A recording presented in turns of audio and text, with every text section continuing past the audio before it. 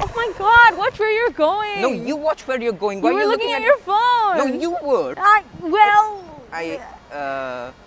We both were, weren't we? I guess. Yeah.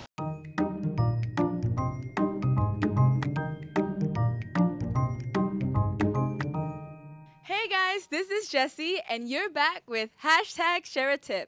In this episode, we're going to be talking about our relationship with technology. Is it good? Is it bad? Do we really know the pros and cons of using social media? And finally, do you have some juicy tips to maintain a healthy relationship with technology? Let's find some people. Let's go.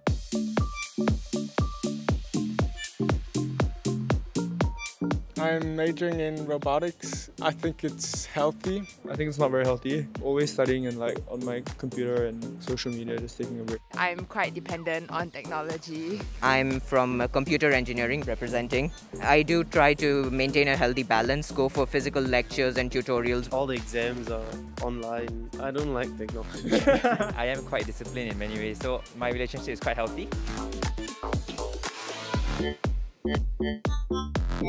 Begin with the biggest con, get distracted very easily by social media. It's quite addictive. They spend too much time on social media and it becomes like their whole world. Pros, of course, it helps you to connect with your community, find my identity. Because I'm an international student, I can keep in touch with my friends and family back home. Block of time in which you can use social media and blocks in which you don't. Live life in the real world too. I play a lot of tennis. That's my best way to turn off. Everything you do, moderation is key. What works best for me sometimes is just rage quitting and just delete Instagram. He's deleting it now! Uninstall, okay. Gone. Pay more attention to your health and to your relationships. And if you feel that technology is impacting that, approach life a little bit differently. We've heard some great insights from our friends here on how to maintain a healthy relationship with technology.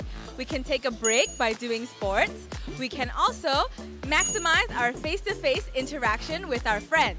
And finally, we can always schedule a time on when to use social media so that we don't overdo it.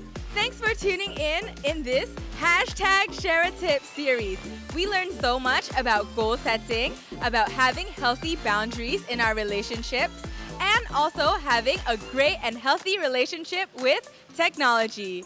I'll see you next time. Bye!